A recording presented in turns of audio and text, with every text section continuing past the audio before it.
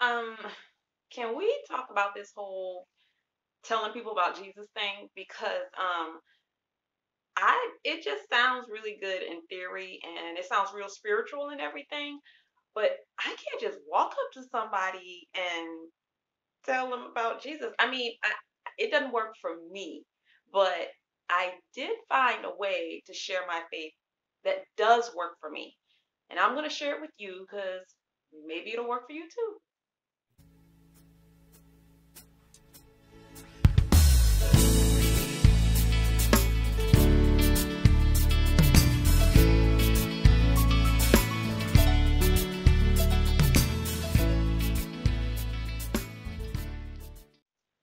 Thank you so much for watching. I'm Ruthina Porterfield, God's favorite, and I want you to get to know him. So click on that subscribe button and meet my God here with me every 7th, 17th, and 27th of each month so that you can get to know the one who loves you more than you can fathom.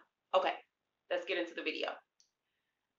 Okay, so what inspired this whole topic was actually something from one of my very first YouTube videos, which is deleted now. I deleted a whole bunch of my first attempts at YouTube. But anyways, back then, I used to talk about how I was struggling with witnessing to my clients at the time. Now, they knew that I was a Christian. They knew that I went to church every Sunday. They knew like the basic stuff about Christianity, but they also knew that it wasn't just a ritual for me, it was a part of who I was.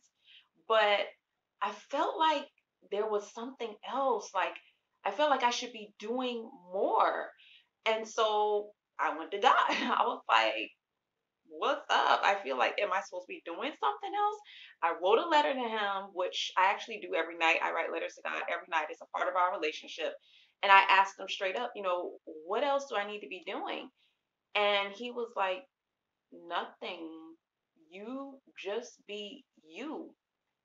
And I was like, that's it? He said, yeah, you just be you.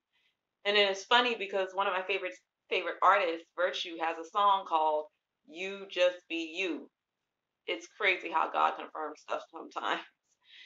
But that actually worked a whole lot better than me just walking up to these people going, do you know Jesus as your Lord and personal Savior?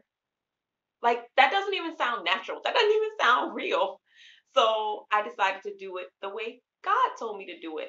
And wouldn't you know, before I knew it, my clients were coming to me. They were asking me about going to church. They were asking me, hey, can we visit your church sometimes? And yes, some of them actually came. I had one client that their family came in on one weekend and they brought their family to my church without me even knowing until I saw them later. So, yeah, God's way actually works. How about that? Listen, God created you in a very unique way with your own personality type, with your own personal experiences. And all of that goes into your own personal, unique relationship with God. And He can use all of that. He will use all of that to show Himself to everyone in your environment, to everyone that you know in your circle. He can do that because your unique relationship with Him makes you a light in all the dark places there may be, at your school, in your home, on the job, wherever it may be. If Jesus is your Lord, if He is your master, if you can't do life without Him, people will notice. Everyone will be able to see that there is something different and they will be drawn to that. And when they do, when they come to you and question you about what makes you different, don't worry, you'll be ready. Because the great attorney, the great lawyer, the great advocate that Jesus is, he'll make sure that you are ready to testify. He will make sure that you are a good witness. And that's it.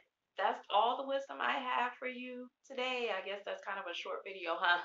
Listen, if you missed any of the video verses that appeared in this area, Don't forget, they'll be in this area. They'll be in the description box below. Don't forget to check out the Meet My God podcast on all of your available podcasting platforms. It's also available on my website, RuthinaPorterfield.com. You can go to that website to also book me for your next event, workshop, retreat, and of course, don't forget to subscribe. Until the next time, peace, stay cool,